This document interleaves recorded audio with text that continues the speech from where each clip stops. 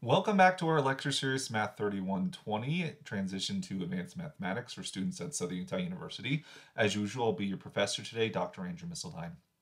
In lecture 4, we're going to introduce some operations we can do with sets and logic. Remember in our lecture series, we, in our first video, do talk about something related to set theory, our second one about logic. And we, when possible, try to make these things related to each other, in which case for lecture 4, there is no better connection than what we're going to see right now. In this first video, we're going to introduce the notions of union and intersections. And then in the second video, we're going to see the discussion of conjunctions and disjunctions and see how these are actually quite related to each other. Basically, this idea of and or is going to show up in both places, serving that role. So with the set theory side of things, let's introduce what it means to have an intersection or a union. Suppose we have two sets, A and B, and these could be arbitrary sets, finite, infinite, don't care.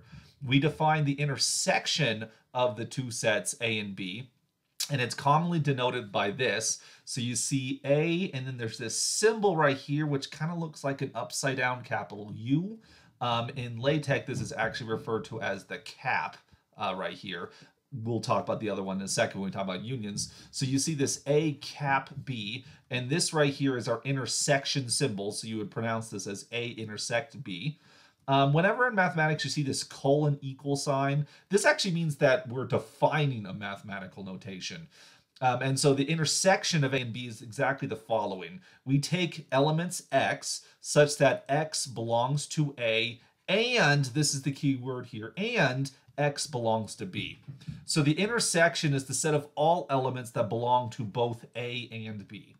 Now, conversely, the union of A and B, which we denote as A union B, this time our symbol actually looks like a capital U, but it's not actually a U because U's have little tails, right? No, it kind of looks like a U, but like in LaTeX, this is actually called the cup symbol. So this is cap, this is cup down here. But be aware that the two symbols are identical, except one, the bowl shape goes down, and on the other, the bowl shape goes up. And so you have cups and caps, intersections and unions. This is something you'll have to get used to. It might be tricky at first if you haven't seen these before. But anyways, the union, A union B, is defined to be the set of all elements X such that X belongs to A or X belongs to B. And the key word this time is or. And I've underlined it here on the screen because this will be very important as we get to our second video here. Intersection means and, union means or. And so I do have to distinguish between these words a little bit. If an element is in A and in B, that means X is inside the set A. And, I mean, how else do you say and here? And it's in B. Now, with or, I do have to be a little bit more careful here. So if X is in A or in B, there is the possibility of both. So if X is in A and in B, that actually means you're in X is in A or in B. So oftentimes in the English language, when we use the word or, we use it in an exclusive sense. So we might say something like, all right, let's say you're a parent talking to your child, trying to encourage them to get better grades. You might be like, okay, if you get a good grade on your math test today, we'll go to the store and we'll get ice cream or we'll get cookies. Okay. And oftentimes when you say that, it's a one or the other, but not both. You're not going to double reward the kid there. But in mathematics, the term or, it means one or the other or both. So you could get ice cream and cookies, and that would be an acceptable use of the word or.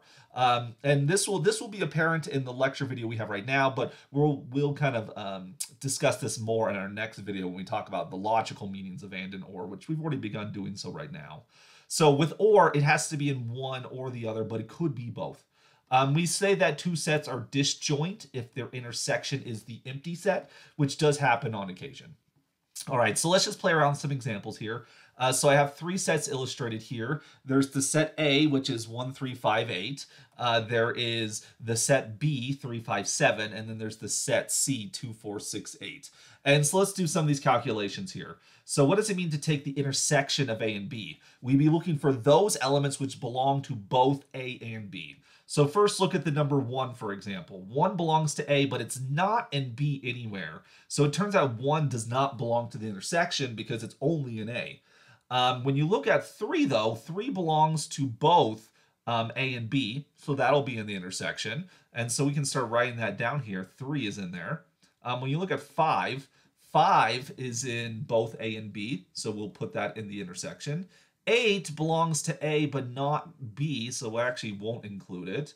And then what's left over, honestly, I don't need to check what's in the other set because if it wasn't an A, it won't be in the intersection. But nonetheless, if you check for 7, 7 was in B but not in A. So it's not going to be part of the intersection there. So the intersection between A and B, that is those elements which show up in both A and B, is only the numbers 3 and 5. So that's how we can calculate this intersection. Let's try now the union of A and B. They're not necessarily the same thing. Typically, we expect them to be different. The union of A and B means we want the things in A or in B. And so we look at them. So honestly, when it comes to this, you can just start listing all of the elements of A right there. So you're going to get a 1, you get a 3, you get a 5, and you get an 8. So that's part of the union, but we take anything that's in A or in B. So when you look at B, there's a 3, there's a 5, and there's a 7. Now, admittedly, 3 and 5, remember the intersection, that means this element shows up twice if you just write down the two elements united together. Now, with sets, we don't really write the repetition, so it's typically good form to just omit any repeats. The repeats will exactly be those elements in the intersection. So we're just going to get 1, 3, 5, 8, and 7. 3 and 5 are in there in both sets, so we don't need to write it twice. Now, if you have any concern that the set isn't written in ascending order, remember for a set, it doesn't really matter, but if it makes you feel better, we can write it in ascending order. 1, 3, 5, 7, 8. It doesn't make a difference of who the set is, but be aware that you can write it that way if it makes you feel good. All right, so then let's look at another example here. Let's take the intersection of B with the union of A and C here. Now, one has to be very cautious that we've introduced 2 operations on sets. And this might make us think about like algebraic operations we do on numbers. Like if we did something like 2x plus 1, this is a algebraic expression with some variable x in play here. And when we work with addition, subtraction, multiplication, division, and other arithmetic operations on the real numbers, there is this order of operation that comes into play here. Please excuse my dear Aunt Sally, that type of stuff, for which multiplication takes precedence over addition. So if I told you something like x equals 5, the first thing you do is you take 2 times 5 to get 10, and then you add 1 to it to get 11. So that's what this would equal in that situation. As opposed to, like, if you change the order of operations where addition has priority, you take 5 plus 1, which is 6, then times it by 2 and get 12. That would be something very different. It has to do with order of operations. We put multiplication at a higher priority than addition. Now, if you need to change the order of operations, parentheses can be used there. So if you want the quantity to be 12 when x equals 5, then sure, you put parentheses around there, and then whatever's in parentheses takes precedent there. When it comes to set operations, we're not going to specify a order of operations. Unions will not take priority over intersections, and intersections will not take priorities over unions. And as such, it's imperative that when we use when we write set operations that involve unions and intersections, parentheses have to be used so that we know the order of which to do these calculations. Because if I compute the union first, then the intersection, which the parentheses tell me that's how I'm supposed to proceed, I'll actually get something different than if you do the intersection first and then the union. Okay, so by parentheses, we should do the union first. So we have to compute B intersect with the union of A and C. So the union of A and C means everything that's in A or in C. So 1 is in A, so it's in the union. 2 is in C, so it's in the union. 3 is in A, so it's in the union. 4 is in C, so it's in the union. 5 is in A, so it's in the union.